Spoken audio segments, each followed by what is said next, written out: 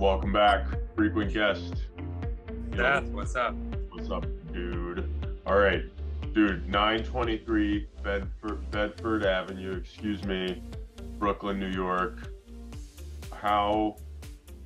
What is the story with this building? Why would somebody buy this? Why would somebody not buy this? So this is a 20-foot wide, 8-family, all free market. It was originally a 3-family that was legally converted to 8 units about 5 years ago. So it has a new CO for 8 units, fully sprinkled building, separate heat and hot water, did the whole shebang, spent a lot of money, really, really nice finishes. They are mostly 1 bedrooms with some 2-bedroom duplexes, penthouse units on the top. Ooh. And, this is prime Bed-Stuy right on the border of Clinton Hill, not far from South Williamsburg. So this is kind of where all the cool kids want to live, right by Pratt Institute, by the G train of Bedford Nostrand. You're buying it at 3.8, which is we're asking. You're buying it about a 6.2% in place cap rate. There's some room in the rents. You could probably get it to a 6.5 cap. And we are, pretty close to accepting an offer. I think it's probably going to trade, a little lower than that, probably closer to a 7 cap. So you're buying a free market building in a prime area of Brooklyn and getting it at close to a 7% cap rate. So when somebody asks you the worst three words you can hear from a broker, how's the paperwork?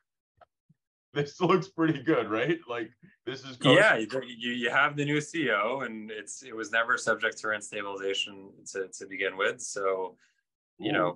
This is about as good as it gets.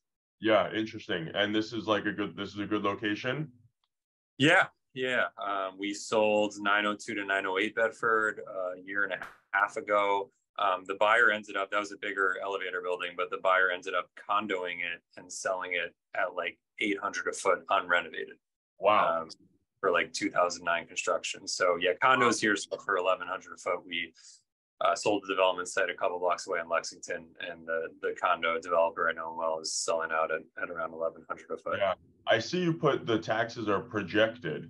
Why is there like some type of discrepancy here? Because it was that was just for the 23-24 tax year. I mean, that's known now. Yeah. These little buildings, like they actually make money. Like this is like they actually make money. The tax class 2 buildings, larger than 10 units, right? 11 and up. Those are, I mean, you're sharing 25% of the income with the government. And these little, look, your water bill, $2,000 water bill. It's as if they shower in the morning and then they leave, and then nothing happens in the building the whole day, right? Everyone's just out. Yeah, I've been to the building, like the tenants are all gone by like 10 o'clock. It's actually makes it hard with showings. And I'm glad you brought up the taxes set. So with this one, it's protected. So you have, you're capped at 30% over 5 years, 8% over 1 year. And if you look, it did reassess in 2017 or whenever it was that they did convert it to an 8-family. So it did jump, but it was already such a low level that it could only jump so much on a percentage basis. So you're good there. Interesting. All right, man. Good share. Someone will buy that, right? 100% free market, new building, good location. Someone will buy it. Yeah, absolutely. All right, man. Good job. See you next time. Thanks. All right. Yeah.